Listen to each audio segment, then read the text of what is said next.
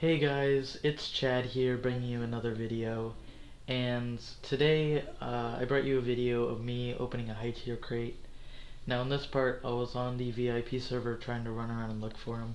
However, I didn't realize that the spawnage increase of the high tier crates only applied to the regular servers, so it seemed, and I ran around pointlessly, and as soon as I hopped into a regular server, me and Jack both found a crate. And yeah, so in this clip I was running around and I died because the skeletons have a increased spawn rate. They changed the zombies into skeletons. They changed the trees to the Halloween themed colors. They changed the ground to more of a orange tint and such.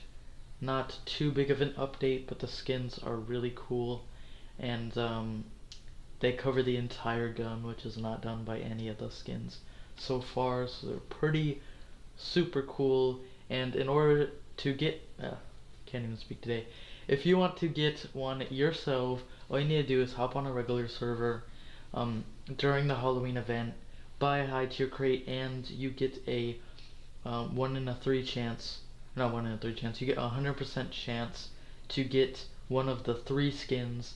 And every crate you open from there, you will get 100% chance to get the other skins, and then once you get the 3rd skin, you'll go back to getting the regular skins as far as the Halloween update lasts.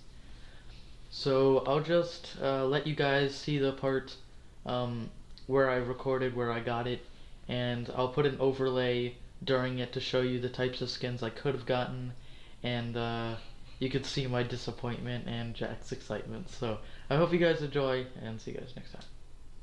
Help!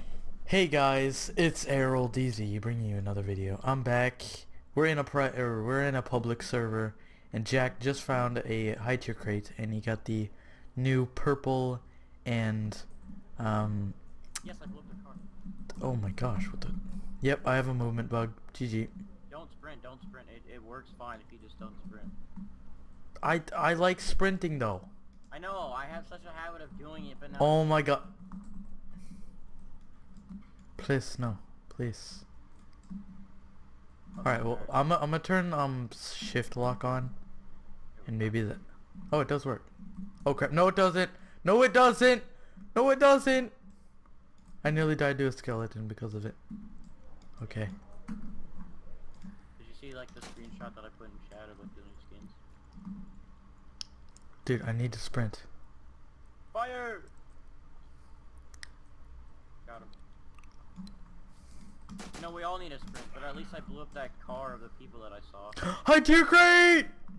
Here you go. Ooh, this guy had an AK.